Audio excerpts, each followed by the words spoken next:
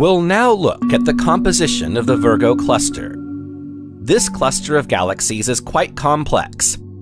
Its galaxy population is rather young, with numerous substructures, and dominated by early-type dwarf galaxies. The galaxies in the Virgo Cluster are different from early-type galaxies, and display characteristics more akin to late-type galaxies.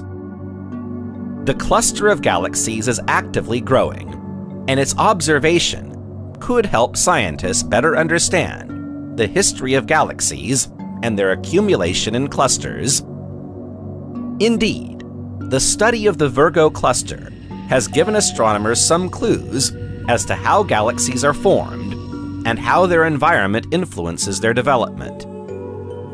According to a study led by Christoph Engler, groups of galaxies have passed in front of the Virgo